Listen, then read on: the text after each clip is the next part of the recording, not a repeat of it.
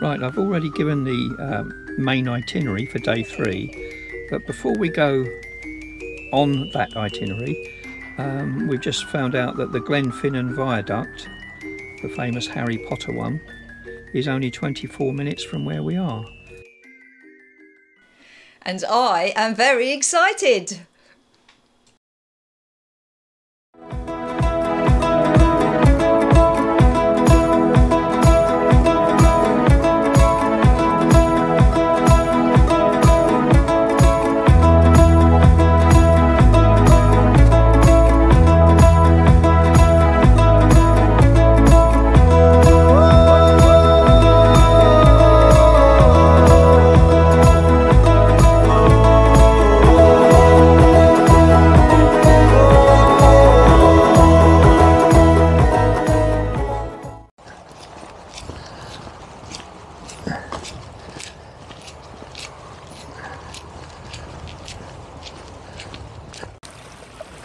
At the northern end of Loch Shiel stands the Glenfinnan monument.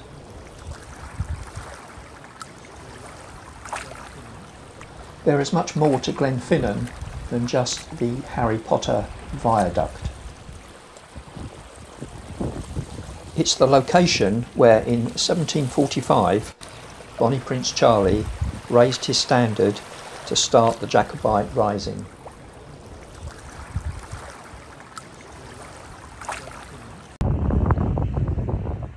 Well, it's a very wet and miserly day today, but still beautiful.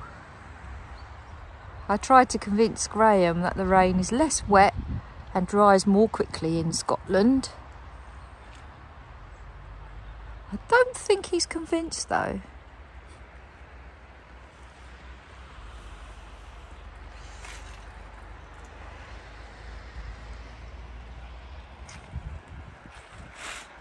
It's certainly awesome.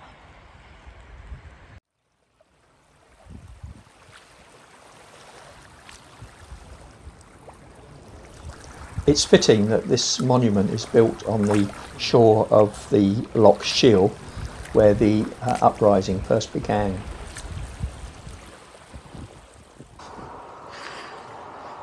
This is the Dragonfly Trail at the Visitors Centre at Glenfinnan, on the edge of Loch Shiel.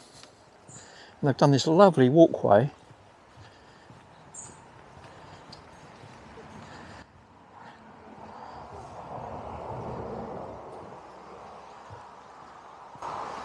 It even has passing places. Look at that. I'm just going to go in here in case somebody wants to pass. Oh no, they don't, so I'll carry on. Oh, it's beautiful, isn't it?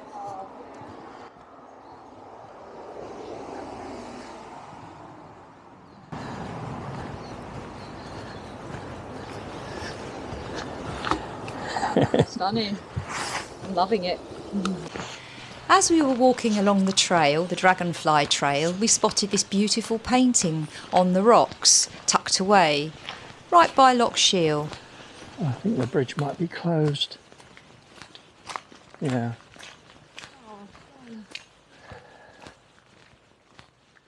Yeah. So we got here really early and there were about 3 of us in the car park, but it's really getting packed now. It's just gone 10 o'clock and the train is expected at 10:45. So it pays you to get here early. I think we'd have been struggling a bit now had we arrived an hour later. And here's the visitor centre. There's a little shop and all the information about the place as well. And down at the back, just where that motorhome's driving in front of, there's a little cafe and there are toilets. So everything you could need. There's even a free water fill-up station for your bottles. I thought I'd take you inside the visitor centre so you can have a look. They obviously sell all sorts of touristy bits and pieces. T-shirts, sweatshirts, and of course it's all heavily biased towards the viaduct and the steam train.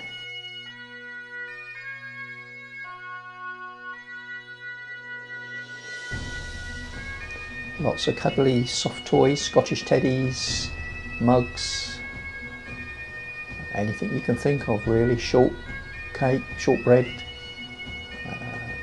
oh, and whiskey flavoured fudges. Some very nice stuff actually. Wasn't cheap.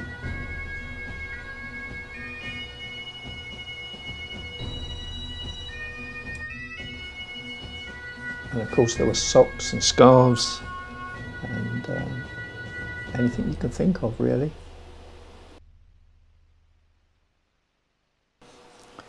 This room was dedicated to Bonnie Prince Charlie and the things that he got up to, lots of books, etc. And basically a history of his life. And this is an intricate model recreating the moment of the 1745 gathering.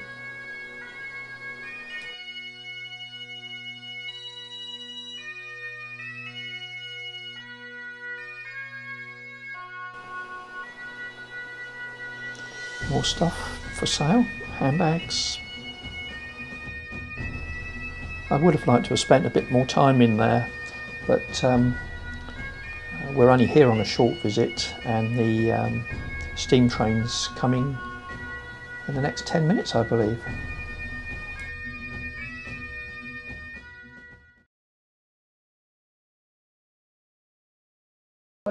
Hello girls. Hiya. We do take you to some interesting places, don't we? Hey? I think this has got to be one of the best ones, really, but let's have a look. That's the Glenfinnan Viaduct. We're waiting for the... Famous, it was in some film once, I think. Don't know what the film was. and we're waiting for the Jacobite to come along because the actual train, I think, is in London.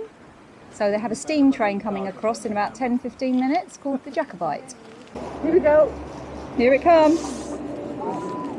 Yeah, there it is. How cute.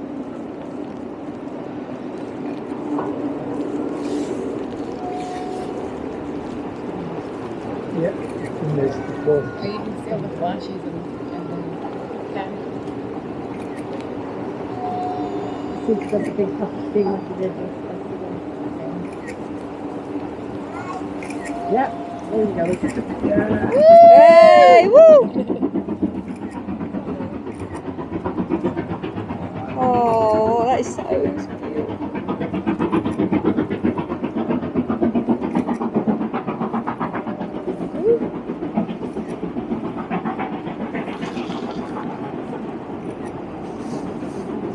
Fish comes from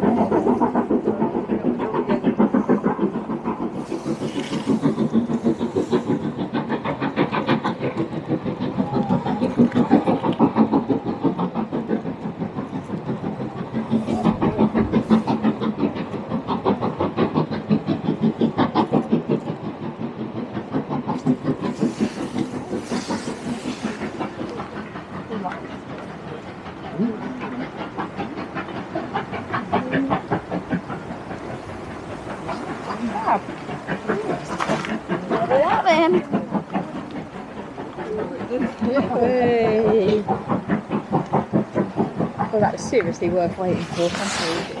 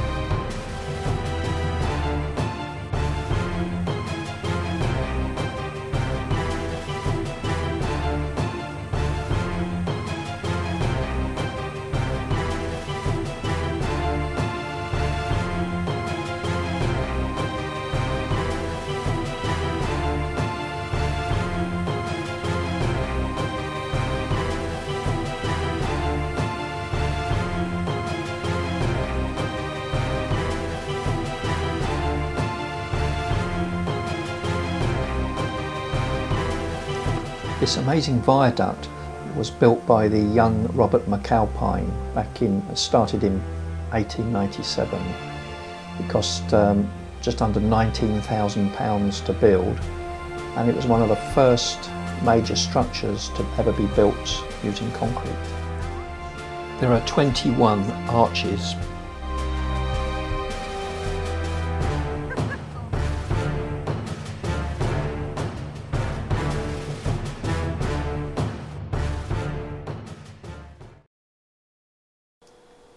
As we approach Merlin, we can see another CV40 parked next to him. It's a black Evolution one from Brownhills. It turns out it belongs to Ray and Sue Catterall, who are also members of the group. They had only had their van for a couple of weeks and were already clocking up the miles going around Scotland. And they've named their van Ray Van. Lovely to meet you guys, and thanks for letting us use your picture of the train. It was much better than mine. We hope we get the chance to meet up with you again at some point. Thanks for watching this bonus vlog. In the next one, you will see us resume our day 3 trip to Scotland and Skye.